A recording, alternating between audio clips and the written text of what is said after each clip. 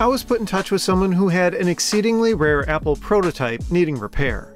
It dates back to 1992 and was an early example of a tablet computer the company had in development. I had never seen anything like it before, and there's a good chance you haven't either.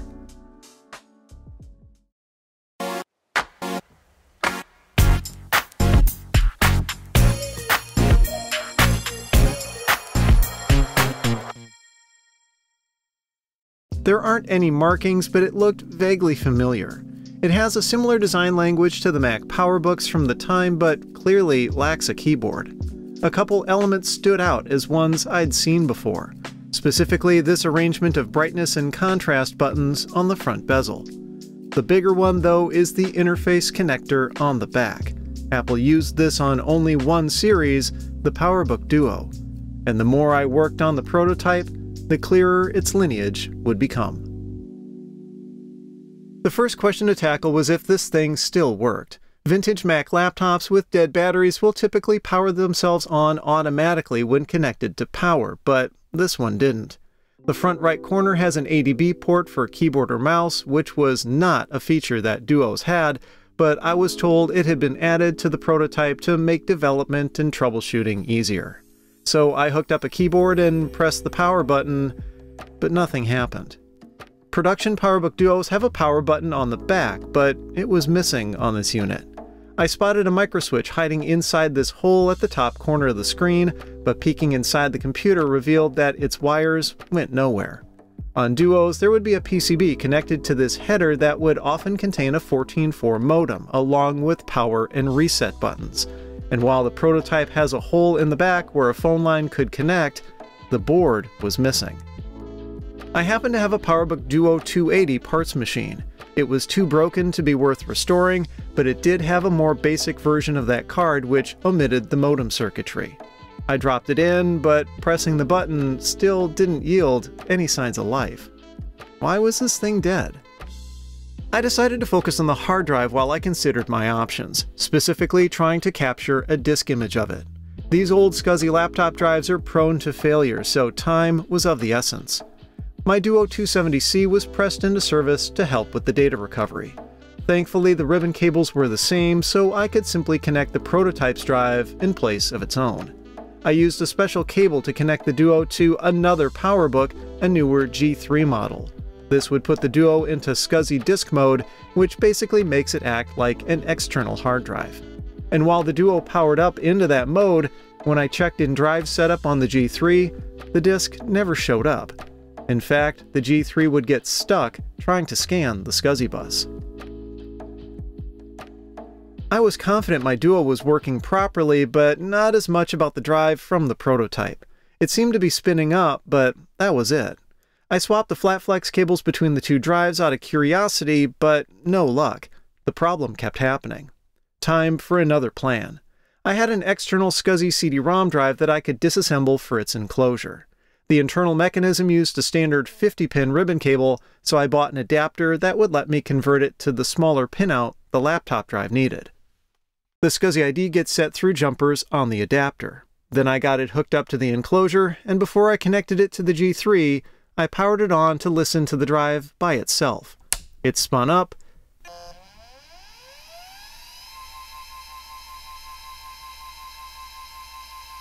but the heads never tried to seek as they should, and after a few seconds, the drive gave up and spun itself down. That explained the behavior I'd seen when it was connected through the Duo, and meant one thing. The actuator assembly inside the drive was stuck. I've seen this before, and while it's often a straightforward repair, it can be a bit nerve-wracking. In general, it's a bad idea to physically open a mechanical drive unless you're in a special clean room environment, because any dust that lands inside can damage it. But the data density of the platters in drives this old is low enough that this isn't quite as big of a deal. As long as I tried to keep the area relatively dust-free and worked quickly, I had a good chance of at least not making anything worse. There's always some risk, but I had the prototype owner's blessing to give it a shot. With the top voice coil magnet removed, I could carefully rotate the platters while moving the armature. to free up room to remove this end stop bracket. Inside it is a small piece of rubber that the armature bumps into when it reaches the end of its travel or when the drive is parked. But like lots of other decades-old rubber parts, over time it's gotten sticky and kept the armature from rotating. The voice coil that moves it isn't terribly strong. Since new replacement parts aren't available, I applied a piece of Kapton tape over the bumper so the arm wouldn't stick to it. I'm thankful that this was the only thing seemingly wrong with the drive. I've read horror stories from others where the gasket around the drive's cover turns to goo and gets all over the platters themselves. And there's no way to fix that. So with the drive back together, time to test it on its own again. I turned the enclosure on and the drive spun up. Then I could hear the head seek, and the drive stayed spinning. That's definitely progress, but did it actually fix the problem? I got the SCSI cable connected between the enclosure and my PowerBook, then booted it up. And when it got to the desktop, the external drive had mounted successfully. I wasn't sure how much time I had to work with the drive. It could stay running for the foreseeable future or die within minutes, so I immediately fired up the disk copy program to capture an image. That fix to the bumper seemed to be all the drive needed, but to be safe, I rebooted the PowerBook into OS X so I could capture another image a different way. The DD command will create a block-by-block copy of a source drive, including its partition information, and I figured this would be the most complete way to archive it. If necessary, the image file could be written to another disk, which would then behave exactly like the original. I had gotten incredibly lucky that the prototype's drive hadn't been in worse condition, and I was thankful that the repair had gone exactly as I'd hoped. But I wasn't done fixing things on the machine just yet. I still had to figure out why it didn't want to boot. I inspected the motherboard since some kind of component failure was the most likely culprit. Being a prototype, there were a ton of bodge wires that wouldn't have been there in a production PowerBook Duo. But looking closer, I spotted some that didn't seem to be related to any of the added-on parts.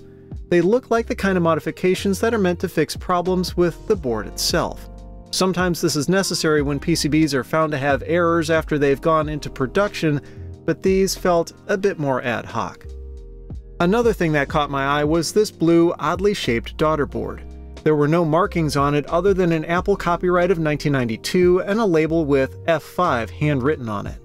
I couldn't help my curiosity, so I carefully pried it free. What I found was a set of flash chips. The PCB appeared to be a way to interface them to the motherboard, but considering the machine came with a hard drive, they weren't likely meant to be used for primary storage. The connector for it on the motherboard was set within the footprint of where a chip would go, and that made me realize there were no ROM chips like one would see in a production Duo. This PCB then was used only during development. Prototype motherboards were fitted with these connectors instead of ROM chips, and because the daughter board had flash memory, software engineers could quickly and easily write new ROM revisions for testing. If the bodge wires and flash-based ROM weren't enough to suggest this motherboard was a prototype itself, then this sealed the deal. The CPU wasn't a normal part either. The lowest end model in the series, the PowerBook Duo 210, shipped with a 25 MHz 68030 processor. But this chip was the 16 MHz version, which was never used in any model of Duo. What's more, it appears to have been hand-soldered, which suggests that engineers were experimenting with different CPU options. The motherboard went by the internal codename Metropolis with the dock connector called Daily Planet and the RAM expansion interface labeled as Lois Lane. That ROM daughter card thus had the fitting name Lena Lang. The most likely reason the machine didn't boot though was a typical one for computers of this vintage: failed capacitors. I spotted what looked like some leaking electrolyte, so in order to prevent further damage to the machine, I got out my hot air reflow station and removed them. They generally came out without a fuss, but there were a couple of spots that concerned me. One pad had suffered some corrosion, and another had lifted entirely. The rest cleaned up very well, and it's fortunate that I was able to catch this in time before things got worse. I soldered new caps in their place, The lifted pad was easy to work around, as the via it connected to was close by. I tried powering the machine on again, but still no luck. No signs of life at all. I checked the voltage input with a multimeter and it looked good, but a closer look at the added-on ADB port gave me one answer. The power on signal on Classic Macs uses a dedicated 4th pin on the connector, but this one only has 3 wires hooked up. I still wasn't sure why the modem board's power button didn't work, but I had one trick left up my sleeve. The PowerBook Duo series was a modular system by nature. The machines could be used on their own, of course, but also as part of a docking station. And those docks, for convenience, often included their own power buttons to start up the system. I happened to have a spare Duo mini dock that was working, but in somewhat rough condition, and it potentially could be the key to get the prototype running. Problem was, the two weren't exactly compatible. While the machine did include a dock connector, it lacked something that other Duos had: a pair of holes on either side for the dock's locking pins. Obviously, I wasn't going to modify the prototype to Atom, so that meant any changes needed to be made to the dock itself. I took apart the mini dock and was able to separate the latching mechanism from the electrical connector. Looks like this dock must have been stored in a damp place for a while, as the connector's outer shield had gotten a bit rusty. I got it unclipped and dropped into a container of vinegar to soak for a while. Some rust had gotten on the connector itself, but since its pins were gold-plated, it wiped right off. Next, I turned back to the latch assembly. The handle separates from the bracket that holds the pins. They appeared to be just press-fit, so I wrapped them in tape and used a pair of pliers to work them loose. This way I could undo the changes later if I needed to. An old toothbrush helped get the rust scraped off the connector shield, and while the vinegar did a good job getting it broken down, the rust still left a permanent mark on the shield's plating. It's not pretty, but at least the risk of flaking rust damaging the dock connector was now gone. Finally, I got the unit reassembled. I had to leave out the handle and latch assembly, but the bracket needed to go back in as it's what supports the connector itself. Ultimately, it went together without a problem, and in the end, I had a mini dock that was missing its fangs. One last check on things inside the prototype before I tried it with the dock. It had come to me with the display disconnected, and at first I couldn't quite figure out how exactly to hook it back up. There were 2 flat flex cables coming from different sides of the screen. I suspected one of them was for the video signal and another was for the touchscreen.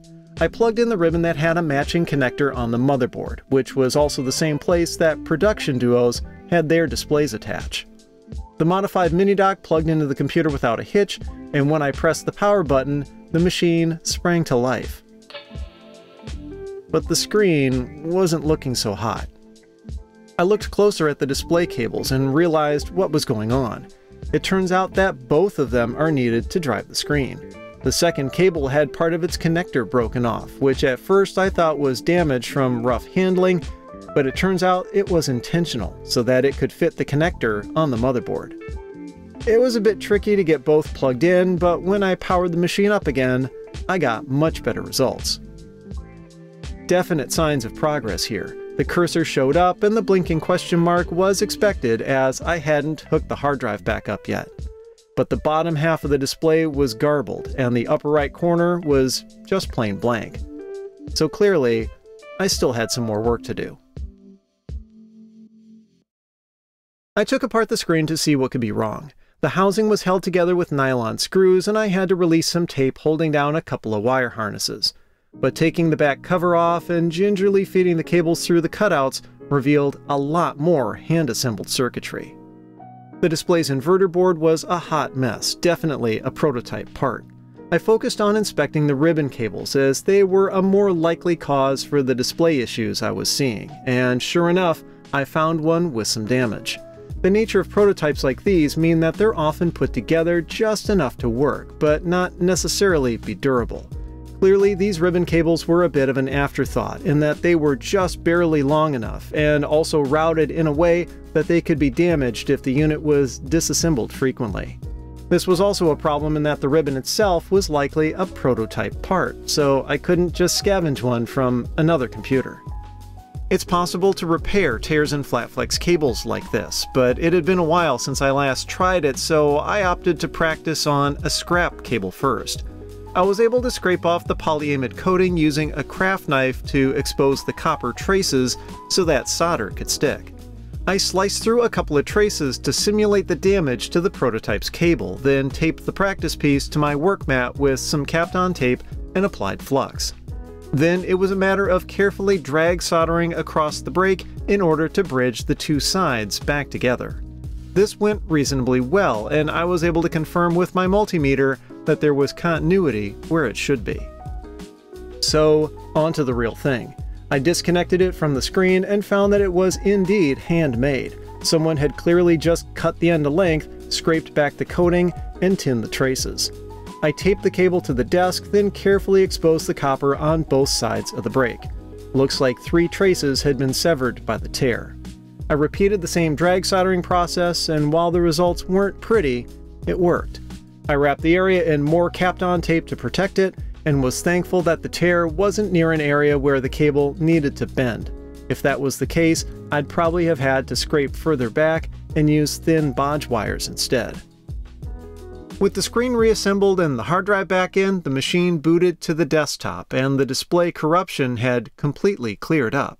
I did find that the upper corner still wasn't working quite right, but also that the problem was intermittent. Sometimes it looked just fine, then blinked out for a bit and came back. I decided I had poked and prodded this poor prototype profusely enough as it was, so letting that small problem remain wasn't such a big deal. I had pushed my luck several times with this thing, and I wanted to stop before it ran out. For the sake of preservation, I wanted to dump a copy of the machine's ROM. I had a utility called CopyROMs on floppy, and running it generated a file called Duo230. But that also revealed this machine was having a bit of an identity crisis. About this Mac said the machine was a Duo210, and SCSI Probe had no idea what kind of computer it was. It's fitting then that the ROM would be just as unfinished as the hardware it ran on. Yet the ultimate question still remained. Just what is this thing? Who made it, and why, and what happened? As it turns out, this prototype is just the tip of the iceberg. Its history is a fascinating journey into a part of Apple seldom talked about. One that we'll dive into next time. If you liked the video, I'd appreciate a thumbs up and be sure to subscribe. Here's another episode you may want to check out, and as always, thanks for watching.